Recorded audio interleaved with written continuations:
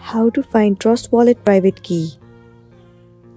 The very first thing, you want to make sure that the application Trust Wallet is already installed on your device. If not, you can head over to your Play Store or an App Store and then install it. Once it has been installed, head over to the application.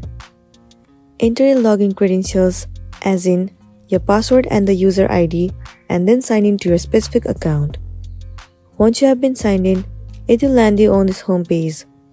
Once you are in here, click on this gear icon at the top left corner. It will open up your settings. Inside settings, head over to wallets at the very top. It will show you all the list of the wallets that you have added. Right now you can see only one, so click on it.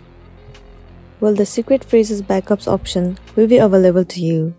One is Google Drive and the other is manual. You can select any one of it. After that, your private key will be visible to you, and then you'll be good to go.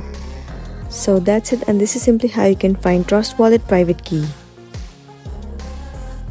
Make sure to smash the like button and consider subscribing if you found this video helpful.